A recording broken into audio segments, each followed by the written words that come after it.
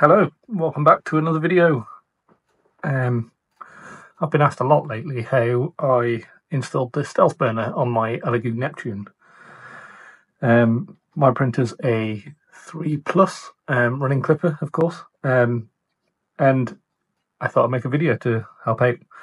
These are just some spare parts that I've had lying around that I can use for the purpose of this video. So this part right here is the original backing plate. Excuse the cut off, it was used for prototyping.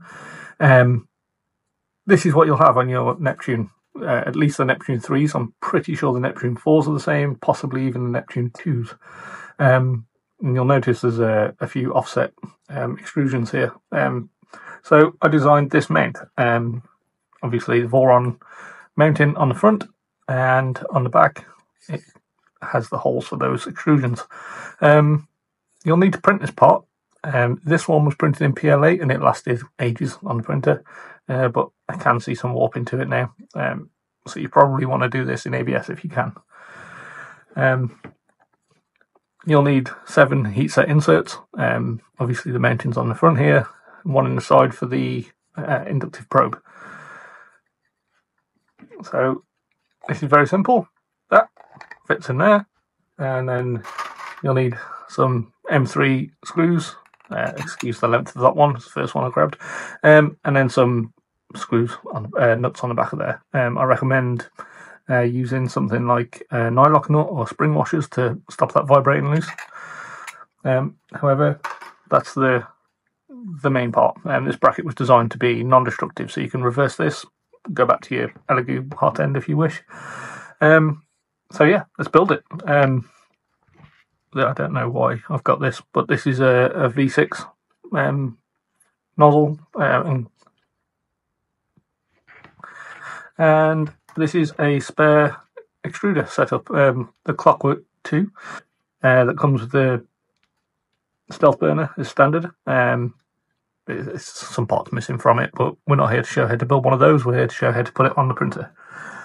So you'll want some small-ish M3 screws. M3 by 8s here, and this is incredibly simple. Let's get my screwdriver. These little screws go in here, when they want to fit.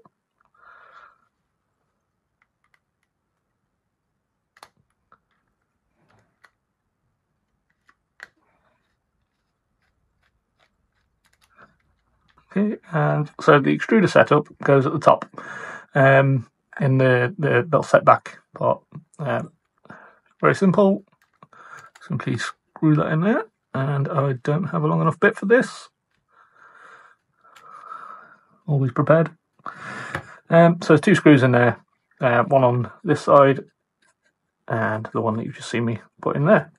Now the actual extruder section of it, this is already assembled. You've got the wires and whatnot in there on the inside.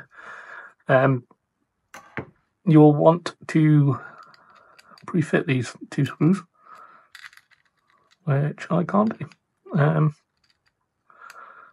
They simply screw here and here.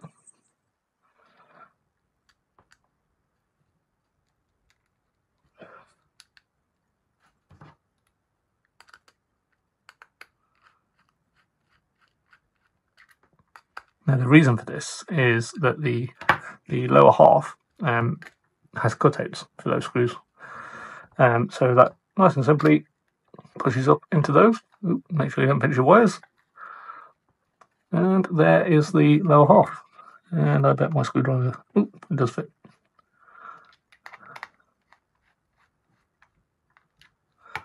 So you have all of the fundamentally required parts for your Stealthburner fitted now.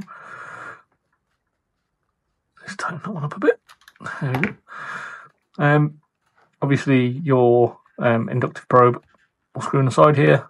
On my printables page for this bracket, I've already got the X and Y offsets for the probe to the nozzle. That was based on using a Bamboo Lab nozzle, not a V6. But I think they're generally all the same. This nozzle generally winds up exact centre to the extruder, so those measurements should be the same. Your wiring now.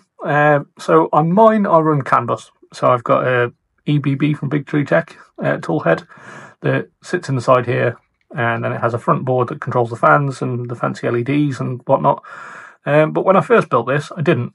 What I did was mounted my original tool head board from the Neptune on the back here, well, rather than behind the stepper motor. Now that worked, but it wasn't the cleanest looking setup, and you obviously can't get the cable door to fit and whatnot, so it looks a mess.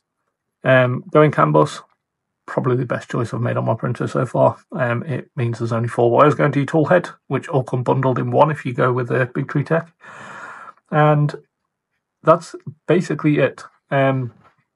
So what you would have a board here, which I might have a spare one. I do. Here's one that I blew up earlier. So this is one of those boards, and this is the only wires you need coming up here. So it's pretty brilliant. That fits in here. You have a nice neat cable door, it covers everything up, looks beautiful. And there's another board that goes in the front of this that I can't find at the moment, because I always also blew that one up. And now the piece de resistance is the how awesome the Stealthburner looks in general. Just move some wires. Obviously you wouldn't have this mess of wires in here. And this simply pushes onto the front of the extruder and clips onto the lower half. What's going on here? Like so. This is all out of shape, so excuse that. Yours will not look like this. One thing you will need is some long M3 screws. I don't know why I didn't have these for so long, so I just had the 2 at the top here, and it caused all this to separate. So with the longer screws, I think 50mm. Yeah, 50mm M3 screws are ideal for this, and they pin all of the bottom together. It's a tight fit, and there's 2 of those. Once those are tightened, you have your tool head. I'll move over to some photographs and maybe video of the Stealthburner fitted to my Neptune. It's obviously a bit different to this one, as I've got a filament cutter, and it's all set up for multi-material, which I'll be doing more videos on very soon. So moving by hand over here, so I apologise if it's a little wobbly. This is my setup. As you can see, the full Stealthburner here. If we open the little door, you can see here we have the CAN bus, and everything runs through this one cable right here. I do have an extra 2 cables because I have a servo that chops filament. But as you can see, everything's on here. It has NeoPixel LEDs. Just about to make those out under there. But this is just so much easier. Yes, it's a little heavier than the original, but I see absolutely no side effects to that. Works exactly as it should. Now the reason I went Stealthburner was mainly because I wanted a filament cutter. Originally I went with this Philometrics one, and had a little probe on the side here that would poke into it. But that relies on essentially taking this at speed and crashing it, and obviously then you lose steps. So every single time I cut the filament, I'd have to go and home the x-axis. Otherwise, obviously, skip steps. So yeah, that's why I went with the servo.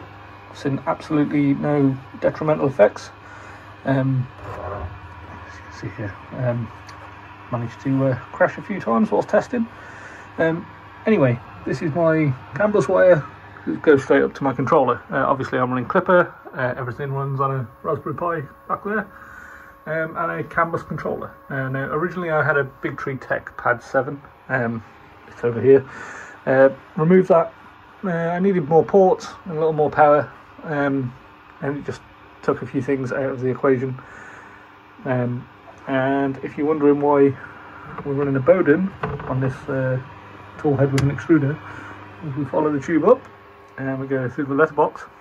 The Enraged Rabbit Carrot Feeder, version 2, and the Sternwheeler buffers. There's 2 of those with 4 lanes each. There's only this one loaded at the moment, but you can see this just stops any filament getting tangled when it unloads from the carrot feeder. Works very well, and I tried without a buffer. It's not worth it. And finally, everything runs on a tablet. This old Kindle Fire thing, running Clipper screen. Obviously we've got the Enraged Rabbit happy hair screen there. And yeah, everything's working flawlessly. There will be a video coming up very soon, now that everything's started working again, showcasing the multi-material setup. But I will give a quick shout out, Filamentive. These guys, just want to say thanks to them really. They've shown some confidence in the channel, and given me one massive haul of filament, which you can now see lives up there. The filaments seem brilliant so far from the testing I've done, although most of it is still sealed up, ready for a nice video showcasing the 8 lanes of colour change. And that's it for this video. I hope you're enjoying the content, and consider subscribing, and there will be lots more printing content coming very soon.